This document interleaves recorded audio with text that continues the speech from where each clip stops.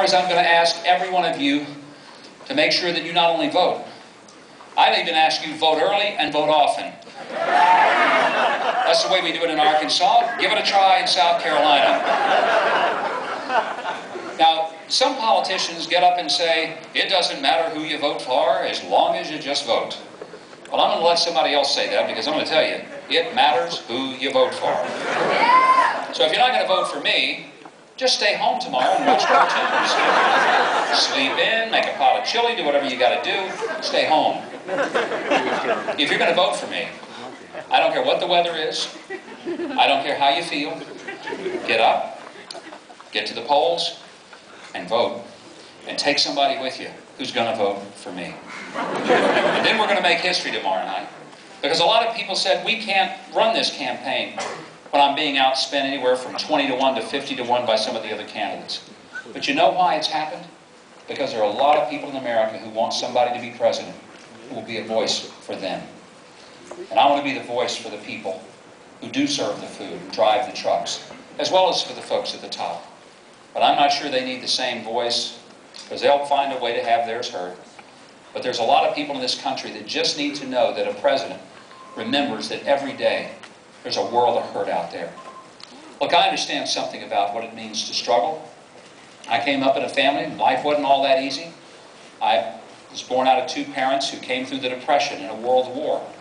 My father was a firefighter in Hope, Arkansas. It's what he did for a living. But there wasn't much money in it. On his days off, he was a mechanic. My dad never finished high school. Neither did his dad or his dad before him. In fact, I was the first male in my entire family lineage to even graduate high school, much less go into college. My parents wanted me to do better. My mother was the oldest of 7 kids, grew up with a house with dirt floors and outdoor toilets, and she didn't want that for her kids. And they made incredible sacrifices, and they instilled in us a work ethic and also the idea that an education would be a ticket to live in a better life. I paid my way through college, working 40 hours a week. I got through in 2 years and 3 months. And it wasn't because I was all that smart. It's because I couldn't afford to stay there for 4 years, is what it amounted to. I don't say that because I think, oh, that's terrible. No, it was wonderful. Because I learned that in this country that a kid like me could not only get through college, but dream great dreams and see them come true. When I was 8 years old, my dad took me to hear a speech by the governor of Arkansas, who was coming to our part of the state to dedicate a lake. I'll never forget it because he said, "Now, son, I'm going to take you down there and you're going to hear the governor talk. I'm going to make sure you go because, son, you may live your whole life and you may never see a governor in person." Little did my dad know that one day his son, the fireman's son, would become the 44th governor of the state of Arkansas.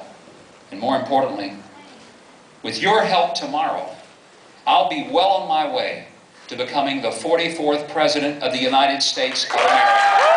This is a great country. God bless you. Thank you very much for your support. Thank you.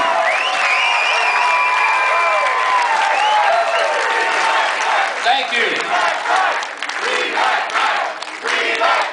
Thank you. Let me ask you something. The band was good, weren't they? I love music, and I think it'd be kind of neat if you let me play one with the band. Okay? Let's get the band up here, and let's rock this house in Columbia, South Carolina.